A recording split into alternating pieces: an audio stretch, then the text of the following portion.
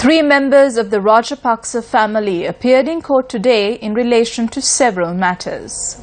Former Speaker Chamal Rajapaksa filed a writ petition with the Court of Appeal seeking to prevent the Urban Development Authority from taking over the land in which the CSN operated in Batharmulla without a justifiable reason.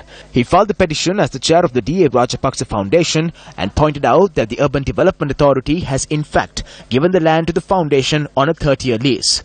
The Court of Appeal, which took the petition into consideration, issued notices on the respondents, including the Director General of the UDA, to appear in court on the 5th of May. Former Secretary of Defence Gotabaya Rajapaksa appeared before the Colombo Chief Magistrates Court today in relation to a case filed by the Bribery Commission. The Bribery Commission filed a case citing that by permitting the avant-garde maritime services to operate a floating armoury, the state had incurred a loss of 11.4 billion rupees. Cases were filed against 8 of the respondents, and today they submitted their preliminary objections.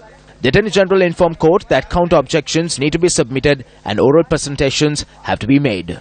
Thereby, the case was postponed to the 29th of May. Former Minister Basil Rajapaksa appeared at the Colombo High Court today in relation to the case filed for misappropriating 29.4 million rupees belonging to the Divyanaguna department by using the funds to print 5 million almanacs during the 2015 presidential election.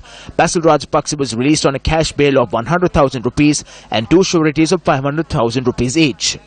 Indictments were presented in the open court in relation to the matter, and the case will be taken up on the 24th of May. The case filed against 4 persons, including former Minister Basil Rajapaksa, for the misappropriation of 2.991 billion rupees belonging to the Divyanaguna department, was moved to the No. 1 High Court in Colombo.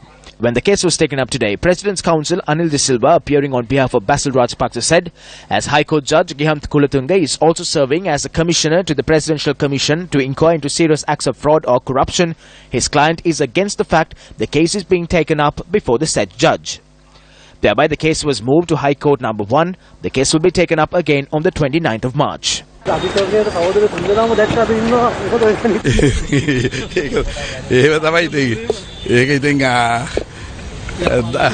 That is how it is. You can call it good governance. We will face it. We will not step back. We have faith in our attorneys.